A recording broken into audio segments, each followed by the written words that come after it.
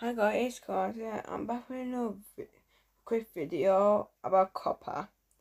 Now, I don't know how I will be accepted with Coppa to me do kid friendly stuff. I usually swear in my videos or nothing.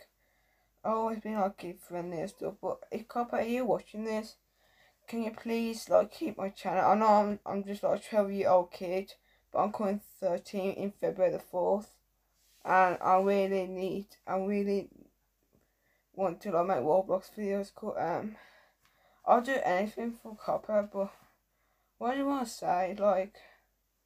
Um, lots of YouTubers been doing this about Coppa, and Coppa is a children's safety thing. And it's invented about a couple of years ago when YouTube first started, but they didn't want it there because something bad happened. There is something about it, and yeah.